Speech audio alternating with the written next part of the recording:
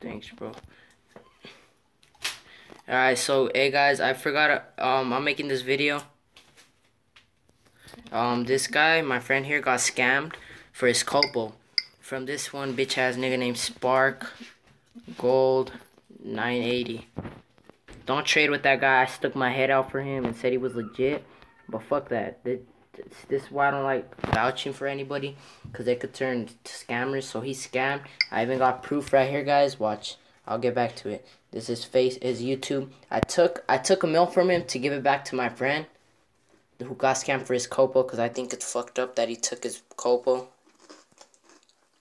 So yeah, fuck. These are all pictures of me, but I don't give a fuck. But look right here, guys. That's why you don't scam. I gave him a meal.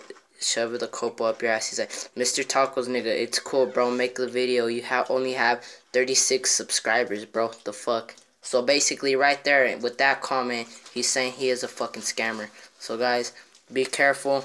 And I bounty hunted his ass for only a mil to give back to my friend. So I really don't give a fuck. But yeah, so be careful, guys. Just don't trade with people like that guy. Thank you guys for watching and peace out.